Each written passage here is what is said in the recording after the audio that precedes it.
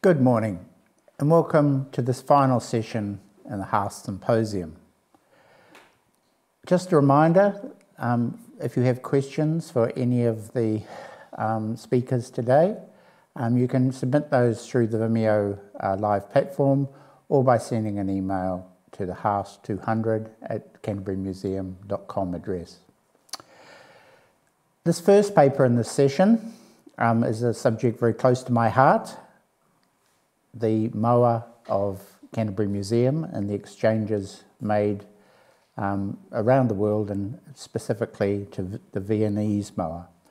And this presentation will be given by Dr. Mathias Harzhauser with co-authors Dr. Stefanie Jovanovic-Kruspel and Dr. Ursula Göhlich.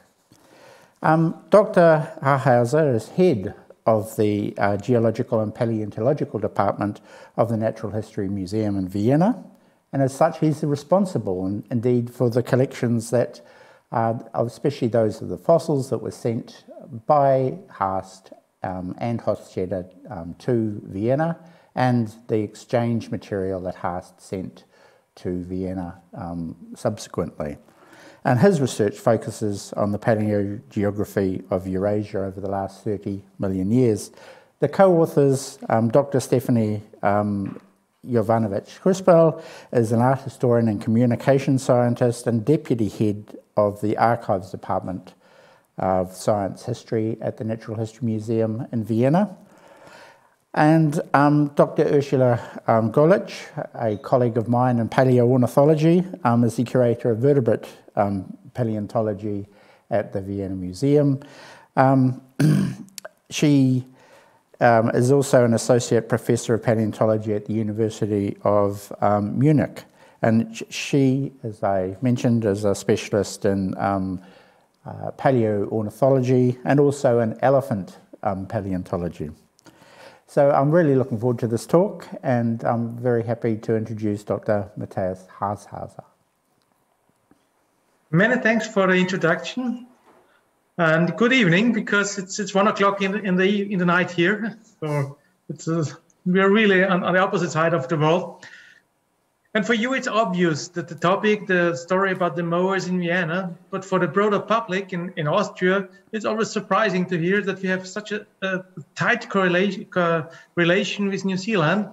And especially the Natural History Museum in Vienna is storing and housing a nice collection of material from New Zealand.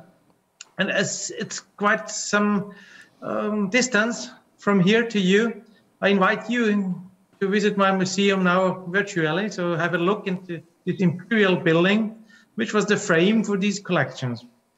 So, as you all know, the ultimate story behind having this material in Vienna is linked to Hochstetter, of course, and of course to the circumnavigation of the Novara.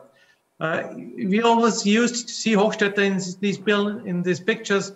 He's already an old guy, very honorable. But in fact, when he started with the Novara, this was a twin. He was a young guy. He was in the beginning of his career, and he was very aware of this, that this could be the stepping stone for his career, and so he was prepared for doing this. So here's a picture of Barcellini showing Hochstetter on the Novara in his office, and you see it's really nicely equipped, so it was not such a harsh circumstance to be on this Novara. And we had a small project now with the Academy of Science in Austria, and we had a look to the diaries of Hochstetter, especially the Auckland diary. And from that, we have some insights in how Hochstetter was seeing his task and how he was approaching the people there. And just by the way, that's a copy of the passport of Hochstetter. This was the passport which allowed him to go to New Zealand. So it's a little bit different from modern passports, but it's more beautiful probably. Of course, when Hochstetter was going to New Zealand, he already knew what he had to do there. It's because he was planned to do some coal work for the Dury coal field. And just a second. he was an advocate of himself. He was a very clever guy, and already when arriving there, he started to advertise himself. And then in his diary, he mentions already on January the 13th, today my report appeared in the government gazette. And some days later, he again notes, I hear my report has been reprinted in all New Zealand newspapers, and that the public has already taken hold of my name to such an extent that they refer to me when refounding New Liverpool in the Karaka district. So New Liverpool never made it, but Hochstetter did it. And he also noted that my residence here is regarded as a favor rendered by one government to another, and I have every reason to be satisfied with the conditions under which I am here, and with the courteous ways in which the English government fulfills every wish I express. Reading his diary, it is obvious that the work in this cold field was just something he had to do. But in fact, he was burning for the geology of New Zealand, and he wanted to study abroad all this new stuff around. And this is a glimpse in his diaries, and you see it's not easy to read them, but it's very detailed, and partly even with some nice sketches involved. And I started to have a look in the first Auckland diary where he has been and to which localities he referred to. And from his diary, it was easy to produce such a map showing how intensively he was studying the area and where he tried to do some geological field work. So this was really a big task for Hochstetter, which he did. But that's just one part, and you all probably know these things because you're aware of that. So this was the thing that he was more interested than doing this coal field studies in Drury. He went to the field studying the geology, he was collecting fossils, and this material is still preserved in the Natural History Museum, like these belemnites or the ammonites there. And you see this original level there, noting the date when it arrived and when it was inventorized and that it was collected by Hochstetter. All these nice plants that he collected. And the material was published later, of course, in his Novara books. But one should not think that there was a collection of thousands of specimens. These are a few handful of specimens which arrived in Vienna and which are still housed there. So this was not the big collection. And on page 7 of his diary, he writes here, allein bei den Antipoden, alone with the antipodes. This is coquettish because he was by far not alone. I just went through the diary and counted people he met and people he referred to. And so he was not alone. He met around 90 people in the Auckland district. So pretty much people around. And one of these guys was Haast. And we find the first meeting of these guys also in the diary. But in his book, 1863 in New Zealand, he describes his first meeting. And he says, it was a particularly fortunate coincidence that I should also find a brave German here who became my inseparable traveling companion, who shared all the hardships of my forays in New Zealand and all the joys with me. I mean my friend Julius Haast. We soon found each other and became close friends. So that was in his book, but we can go back to the real stuff in his diary. And already on January the 11th, Hochstetter writes, home in the morning, packed, visits after visits again. So he really had to do loads of social contacts there. At 5 o'clock with Haast to the emigrant ship Evening Star, on which Haast arrived. So we find here the moment when Haast arrived more or less simultaneously with Hochstetter. In another note, he wrote, Haast is so kind, as I don't have time to describe Novara's stay in Auckland, and let me have his essay for the Wiener Zeitung, a newspaper. What's the story behind? Hochstetter regularly sent his reports to Vienna to advertise himself and Novara. And in this special case, he didn't have time to write the report by himself, and so he asked Haast to give him his report. Why could he do this? Because Haast did the same thing. Haast sent reports on a regular way to Vienna. They were also published in the Wiener Zeitung. And these are descriptions of the journey, of the landscape of New Zealand. And interestingly, obviously, his writing was not so clear. And in all his reports in the Wiener Zeitung, he is misspelled as Julius Haast instead of Haas. It's not easy. Also, all these newspaper reports are online today. You won't find him as Haast because he's misspelled. Slightly later, on January the 30th, how good it feels to be in my own house again. On my return, I found my room clean and nice, cleaned and swept. Friend Haast took care that this happened. Since my geographic collections haven't arrived yet, I had time today exclusively occupied with my botanical and etymological collections. Haast helped me to sort the ferns. So these two young guys, these twins, were sitting together, playing with the ferns, looking at the beetles, talking about geology. So one really have to think about young guys who are in the beginning of the career, burning for science. So that's a nice image for me. And now the real story starts for the friendship, because so far they just were in Auckland talking together, sitting at social dinners with other people, but at some point they had to go to field together. And this is described as well on February the 9th. There's the note by Hochstetter who writes, I had just crawled out of bed when the travel marshal came in and reported that the dog cart was ready. By the time everything was packed, it was 10 a.m., a cloudy, rainy sky. And when we were ready to leave, it was already raining. However, the weather only matters when traveling by water, not when making your way by land. So we were in good spirits. On this second excursion, Haast is my travel companion for the first time. I hope that we get along. Haast drove. So obviously they did get along very well. And this was the starting point of a long-lasting friendship. So for the movers, we have to step to the next diary on his Nelson diary, where Hochstetter was describing his trips, and both guys went to the Ora Valley. So is this incident? Is this just because they were curious to go there? No, this was an absolutely clear thought to go there and to look for things, because there was the hot stuff. Wow, what was the background for this? What do I mean with this?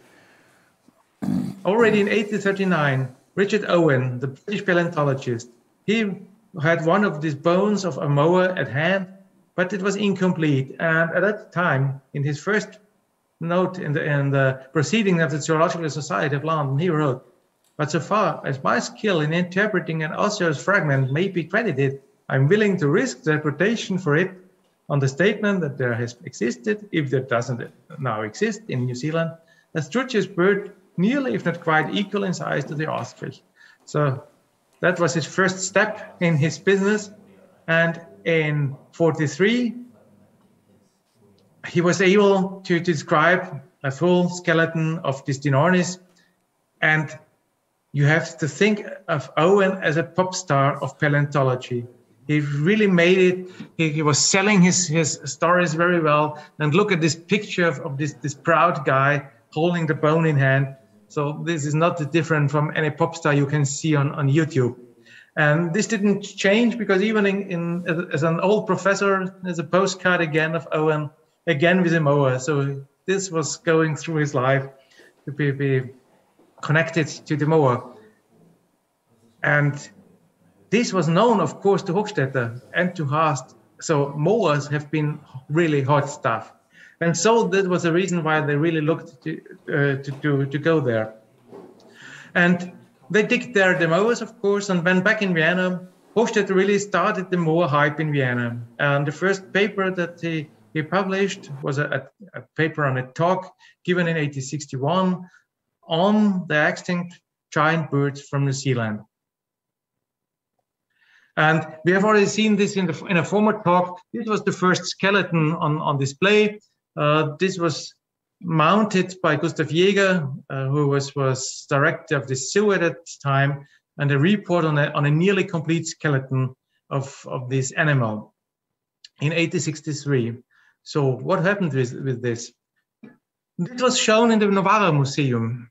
And when the Novara Museum was closed in 1864, Hochstetter noted that it was now time to bring all the stuff from this museum to the public institutions in Austria, to the museums. And he also noted that this skeleton was a gift by Curtis, Greenwood, and Wells.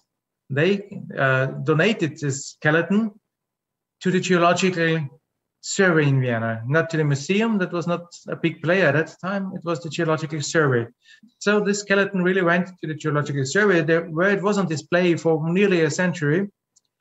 And then in the 1950s, 1960s, the Geological Survey decided to give all the bone fossils they had to the Natural History Museum. And so this animal, this skeleton, made its way to our collections. When the scientific boom started, when Hochstetter published his Geology of New Zealand in 1864, he already described in much detail how they found the Moa remains, and he noted explicitly that they went together there and started to dig, and they found the Moas, but he didn't have the time, or he didn't want to spend the time for a big excavation, so he let this to Haast, and he went on his trip. And indeed, Haast in the same book gave them a description of this excavation. He described the geology of these caves and the contents. So he was always involved in this. So this was on eye level, both men working on this material. And this scientific boom can be seen in additional papers. Again, Gustav Jäger was publishing a report on a nearly complete skull of one of these birds. And also Haast was always involved in this. So there was one report by Haast in 1867 in the reports of the Geological Survey, where he described new findings from in New Zealand. He writes about 118 specimens that he found. And he also mentions that he brought, or he sent all his photos and measurements to Owen, because he still was the Moa guy. And he also sent a set of bones to Kaup in Germany. So he spread the material to Europe. On the other hand, still even Hochstetter was trying to include Hochstetter's work in Vienna. And here in a small report, again in the Geological Survey in 1868, he writes about the attempts of Haast in mounting new skeletons of Moors in the Canterbury Museum. And he says there are 6 new skeletons, which are the absolute stars of the exhibitions. So this was really a duet working on this. Of course, the next big step of Moors in Vienna was the Vienna World Fair in 1873. On this, we already heard the talk by Marianne Clement, so I will not go in depth here.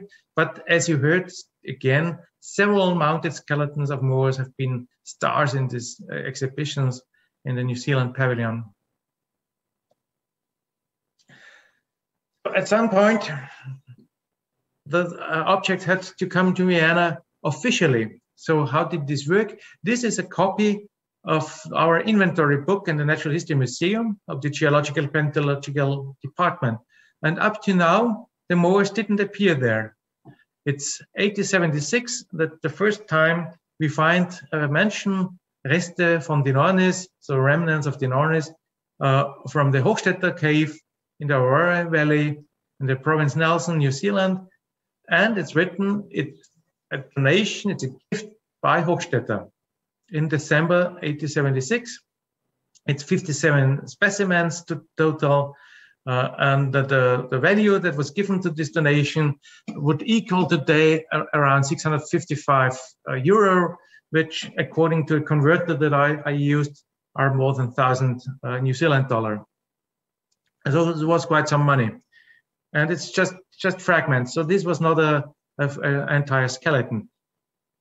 In the same year, another bunch of objects came, more bones from the Canterbury Museum in Christchurch in New Zealand as exchange objects from Julius von Haast. this, again, with a value of more than 2,600 euros. So this was a big bunch of bones. So one can say 1876, two big collections of Moa bones arrived here officially. They have been in Vienna probably before, but now they were inventorized. The question is why? Why in this year? So that's easy, because Hochstetter knew what he's doing. This was his story, because the museum that was founded officially in April 1876, and he was appointed director, and he brought in his Moa bones as Dory to say. So that was not coincidence. This was also very, very clear thinking. It goes on. In 1878, the next step of Moas in Vienna, and that's interesting because now we have Moa remnants from New Zealand again in Canterbury province, collected by Julius von Haast, and donation by Dr. Carl Fischer in Sydney. So this was coming detour. It was collected, the material was collected by Haast, and it went to Sydney, and from there, for whatever reason ever, Fischer sent this to Vienna. And again, it's about 73 specimens, not a complete skeleton, but bones. Again, a value of more than 2,000 euros for this. So it was in Sydney, and then went to Vienna. And this is how this looks like. These are isolated bones, which are kept in drawers here. Many drawers of these bones here. Vertebrae. And at that time, Hochstetter was one of the brilliant geologists in Vienna, but there was a second one. It was Eduard Suess. He was probably an even more important geologist with the even brighter ideas. He invented terms like biosphere, lithosphere, hydrosphere. And Eduard Suess was sitting at university. And for sure he was jealous on this Novara success. And it was logical that he thought, we need Moas, of course. It's not possible that the museum has Moas and at the university, which is much more important, we don't have these important skeletons. And from that moment on, he started a correspondence with Haast. It was studied in detail by Sascha Nolden, the correspondence of Eduard Suess with Julius von Haast in New Zealand. It's published in the Geological Survey again. And here Suess wrote to Haast, if it wouldn't be possible in an exchange or by buying to get some more remnants for our new exhibition in the geological collection of the university. And there were several letters, and Haast was willing to do this. And they negotiated. In the end, it cost about £25. So again, a sum of around 2,000 euro. So it is always the same amount of money involved in this. And this skeleton came also to Vienna, and you can still see this now on display in the paleontological department of the University of Vienna. And it's a mounted skeleton. So far, mounted skeletons are rather rare in the museum. This mounted skeleton here one is in the Geological Survey, the other one is at university. And interestingly, there's a next step in Moas arriving in Vienna. This was in 1884. And this is now not a copy of the inventory book, but this is from the acquisition book. And acquisition book just means that things that rushed in were noted there without many details. And later on, the details were put in the inventory book. In this case, it's written here that 5 skeletons from New Zealand arrived again from the Canterbury Museum by Haast. And probably as exchange, there is a question mark behind, so we can't solve this. I don't know why there is a question mark behind this exchange. And this was never put in the inventory, which is strange, but it can be explained by the fact that Hochstetter died in July 1884, and obviously nobody was caring after this for the skeletons. So the department had to rearrange, was internally split. And so this acquisition book was never translated into the inventory book. But these 5 skeletons now are mounted skeletons. And why are mounted skeletons now more important? Again, it's pretty clear. Here's one very early picture of the mounted skeleton in the Natural History Museum in Vienna. And now there were even plans for showcases. So this is an original drawing of a showcase which was built extra for the MOA exhibitions in the museum. And that's clear because the museum was founded already in 1876, but the opening was planned in August 1889. So in 1884, 1885, it was necessary to come up with objects for the display. And therefore now they tried to get these mounted skeletons here.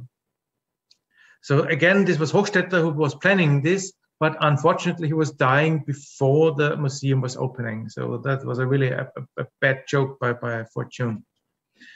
And these are pictures of some of the skeletons on the left side, some in historical showcases, some mounted more or less in the original position. This is not much changed from what has been done in the 19th century, with all mistakes involved in anatomy.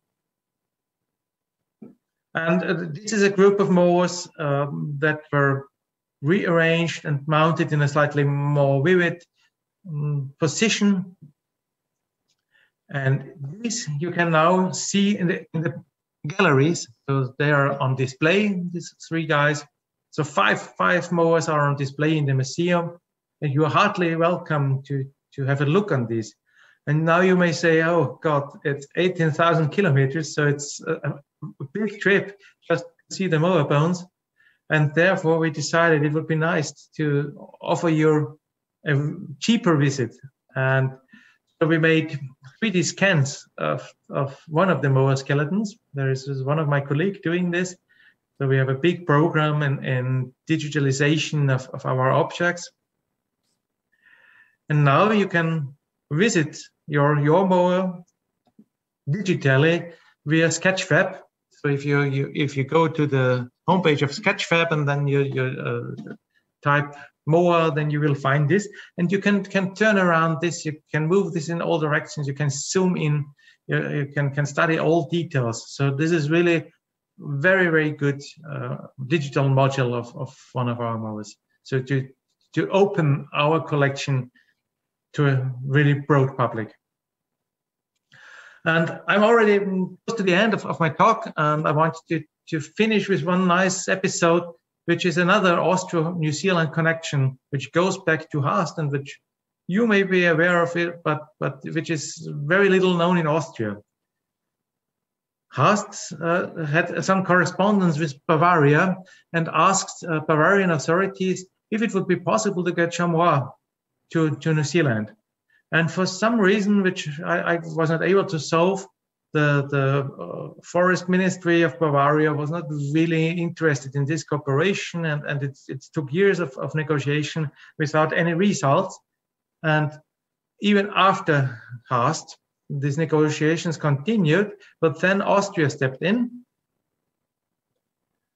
and offered chamois. And in 1907, finally it was successful, and in one of the newspapers it's written, the arrival of the chamois in New Zealand followed on March 14, according to a report in the Times from Wellington. As already reported, our emperor donated chamois to the King of England of the English colonial government. On the other hand, lizards, parrots, and other rare animals came from New Zealand for the menagerie in Schönbrunn. So our zoo got kiwis, you got chamois. So another nice story of Haast and Austria. And that was my talk, and I hope it was nice and some interesting points for you. Or so I know that you are aware of most of my stories. Thank you very much. Thank you so much, Mathias. Really, really interesting from my point of view.